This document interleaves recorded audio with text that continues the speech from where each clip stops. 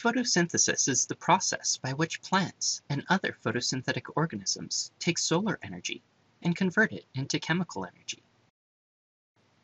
They do this by taking water and carbon dioxide, two stable molecules which have very little stored energy, and converting those atoms from those molecules into molecules of glucose and oxygen gas, molecules which are not as stable and have more stored energy. Photosynthesis is a metabolic pathway, meaning it takes a series of chemical reactions to go from H2O and CO2 to C6H12O6 and O2. There are two main divisions of photosynthesis. These are known as the light reactions, where the solar energy is collected and converted into chemical energy, and the Calvin cycle, where CO2 is converted into glucose by using the chemical energy from the light reactions. We will be looking into the light reactions in greater depth in the next video. It is also important to remember that during chemical reactions, atoms are not created or destroyed. Instead, old covalent bonds are broken, and new covalent bonds are formed. There are just as many atoms before photosynthesis occurs as there are after. When we look at the equation for photosynthesis, we see that the product, glucose, has 6 carbon atoms in it. That means that we need to have 6 carbon atoms added in the reactants. That is why we see 6 CO2 in the reactants, because there is 1 atom of carbon in each of those molecules. We also see that glucose has 12 hydrogen atoms. The only source of hydrogen in our reactants is from water, so we need 6 water molecules in the reactants as well, because there are 2 hydrogen atoms in each of the water molecules. When we count up all of the oxygen atoms in the reactants, there are 18. 6 of those oxygen atoms will become a part of the glucose that is formed, leaving us with 12 oxygen atoms to make oxygen gas. So we have 6 molecules of O2 in the products, along with the glucose.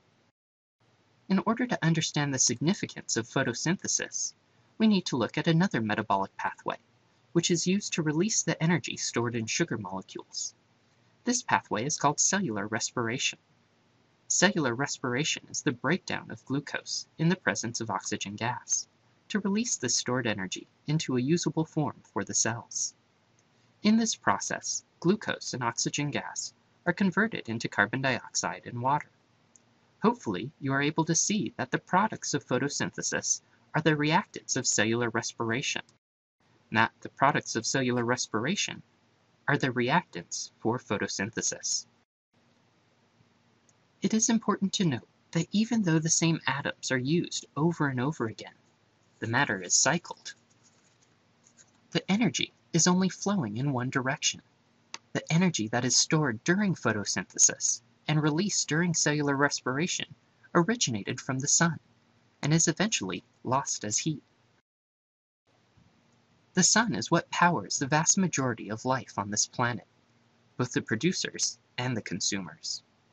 In the words of They Might Be Giants, the sun is hot, the sun is not a place where we could live, but here on earth there'd be no life without the light it gives. We need its light, we need its heat, the sunlight that we see. The sunlight comes from our own sun's atomic energy. photosynthesis and cellular respiration have the same reactants and products. The only difference is that one occurs in plants and the other in animals. True or false? The carbon used to make sugars in photosynthesis comes from the organic matter in the soil, CO2 in the atmosphere, water from rain, photons of light. All of photosynthesis occurs in a single step. True or false?